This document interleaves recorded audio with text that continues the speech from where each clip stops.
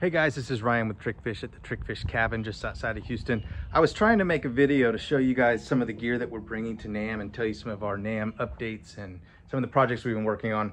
And the video just kept getting longer and longer. So I'm just gonna do something really quick, show you guys some of the gear that we've got coming to the show. We're gonna be in the Labella booth. We're gonna have gear in the MTD booth, as well as the Devon Basses booth, the Kala booth, and the Swan Basses booth.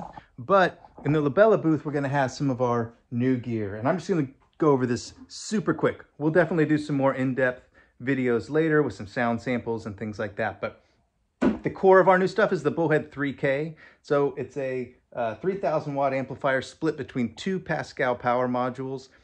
Tons of features in here, high pass, low pass, switchable filters here in the front.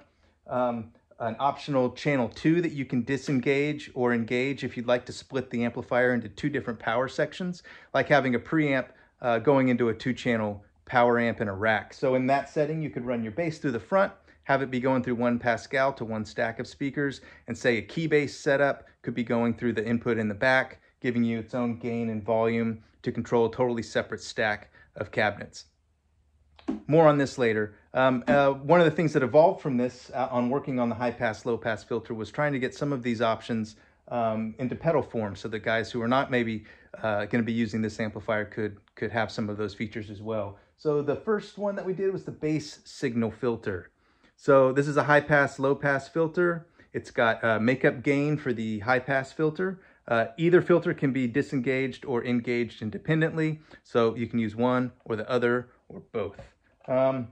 The project after that was the external preamp. So we have the IPA, the internal bass preamp, based on the Bullhead circuitry, the Flexcore circuitry, and the internal preamp. So this just takes it, puts it into a pedal form for you. So you can turn the circuit on and off. You can turn the mid on and off, and you've got bass, mid, and treble there at your feet. Next one that we worked on was the bass overdrive preamp.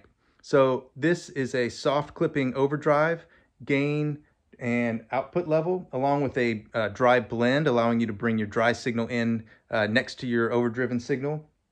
That signal then passes through a 3-band EQ, allowing you to shape that overdrive, bass, mid, and treble.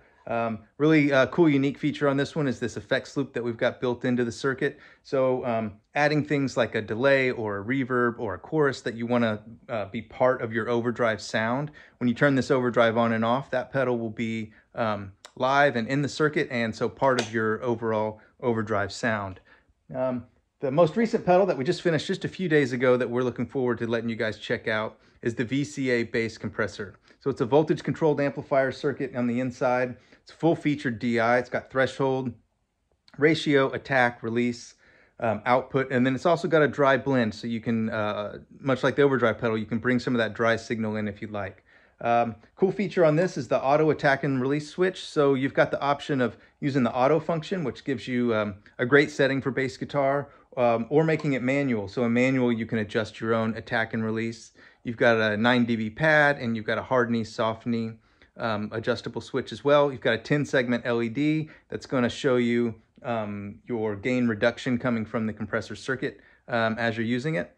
And yeah, so we look forward to you guys checking all of this stuff out. Again, we'll be at the show. We'll be there all 3 days. If you guys are going to be there, please find us. We'd love to hang out. See ya.